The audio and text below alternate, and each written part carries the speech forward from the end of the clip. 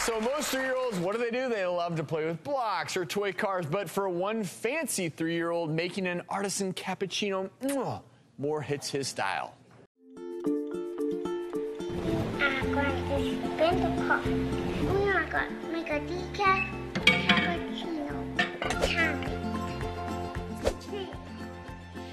I'm strong like the Hulk. Now to make a cappuccino. Here, I made a cappuccino. Twist all the line.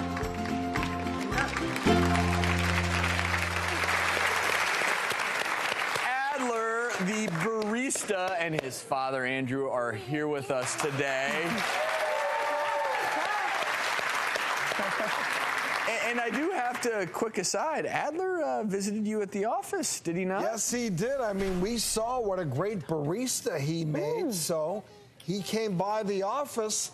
We were going to see, he's doing a nose job on me. Now he's trying something else out.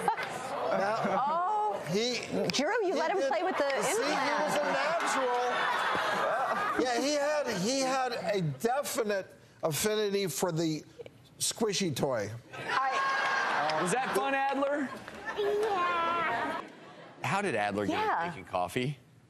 He just started playing with coffee. We were working on opening a coffee shop, and he just wanted to play with me while I was making drinks and stuff. So he just joined me and thought it was more of a game, I think. Hey, Adler, is this the coffee you made? Yeah. Yeah, can we try it? Thank you. Let's try it. I need some. Cheers.